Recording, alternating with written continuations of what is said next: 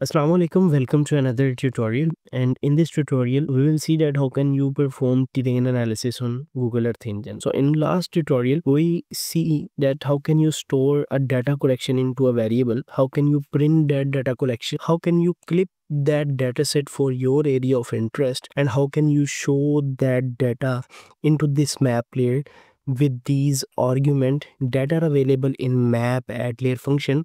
How can you center your map layer to your area of interest, and how can you export your data for your ArcGIS or QGIS projects. Okay, now let's get started with terrain analysis. So first of all we will see that what is slope, and if I will simply go to the documentation of Google Earth Engine and here write terrain, then these are all the functions that are available for terrain analysis in Google Earth Engine for them dataset. And the most famous one is slope. Just simply copy this one and you can see over here this calculate slope in degree, and it will take only one argument, that will be the image.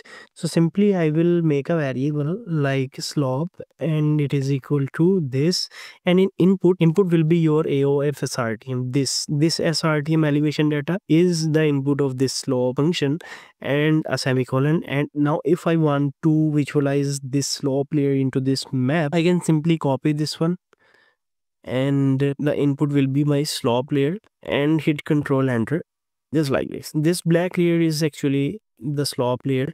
Okay, with the help of inspector tool, if I will click over here, then the elevation will be lower and slope will also flat, and if I will hit any bright area, then the slope will also steeper and the elevation will be higher. So now we will add symbology or add colors in this slope layer. So for this we can simply use these arguments, and if you want to know what are these arguments, then you can check the previous video of the basics of DEM data in Google Earth Engine and just paste it over here. So what can be the minimum value in a slope degree layer? It can be 0, and what can be the maximum? It can be 90, but in this case I think 65 or 70 degree will be available in this region of interest. Then you can assign colors to your layer. You can also go add your own color, like you don't want brown, you can go with yellow. And this is the slope layer, and true will show our layer into this map layer. So now just hit Control Enter. This is the slope layer that we recently generate from this function, and add symbology into this layer. And if you want to export this layer, then you can simply copy this slope one from over here and paste it over here instead of AOIS RTM, and this is our slope layer.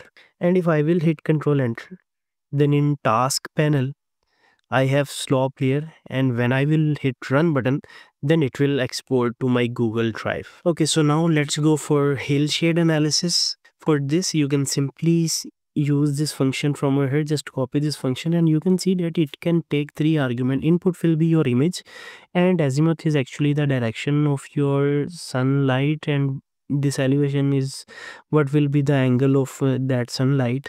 And just simply copy and paste it over here into a variable like Hillshade is equal to this, and input is my AOI SRTM, and azimuth, the default azimuth you can see over here is 273 270, and the elevation can be 45. And now if you want to see this layer into this map layer, then simply copy this function, and in this function place this Hillshade and hit Control Enter.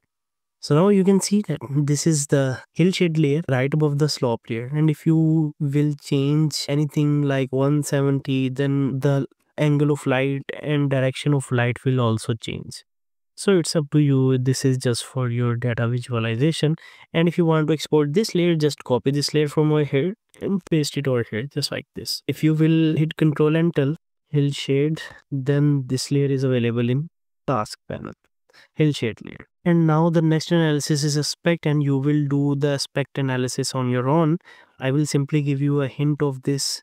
Just simply put your image AOI is RTM over here, and the minimum value in aspect is actually will show you the direction of terrain faces, and the minimum value can be 0 and the maximum value can be 360 in aspect. I'm also going to share the link of this code into the description, and if you will copy this code and if you will run this into your browser, then this code will appear in front of you. So just like this, you can use this code. You can even remove this polygon from over here, and you can create your own area of interest just like this, right over here. And you can say that this is AY and hit Control Enter. Now you can visualize the detail of your area of interest. So for future videos, you can use my code simply just like this. By simply changing your area of interest, you can use my code into for the exportation of every product.